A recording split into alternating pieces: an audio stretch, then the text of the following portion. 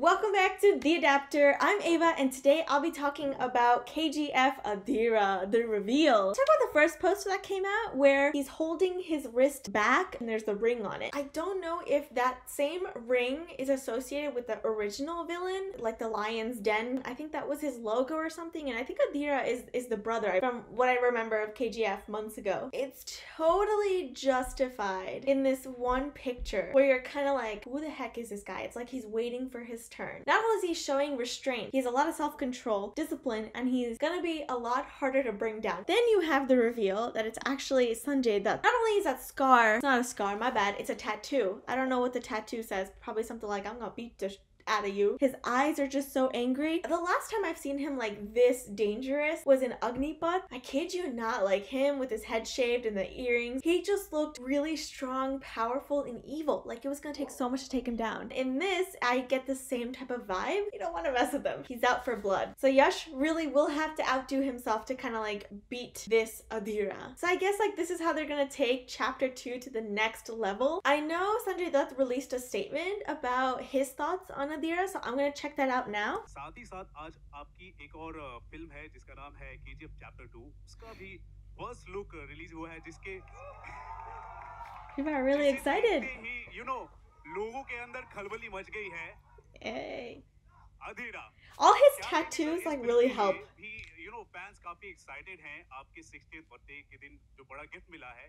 इस फिल्म में भी आपको ऐसी क्या खासियत लगी जिसकी वजह से आपने सोचा कि इस फिल्म के साथ भी हम जुड़े?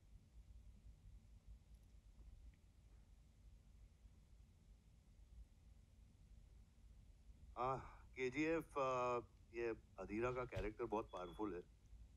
अगर आपने अवेंजर्स देखी है तो थानोस, अगर आपने थानोस को देखा that I could see the comparison.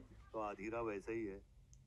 KGF first chapter में एंड में आता है, लेकिन इसमें आके काफ़ी खतरनाक किस्म का कैरेक्टर है और खतरनाक गेटअप है और वो सब है. And I think that's the zone which I was looking for, and it's there. We are again.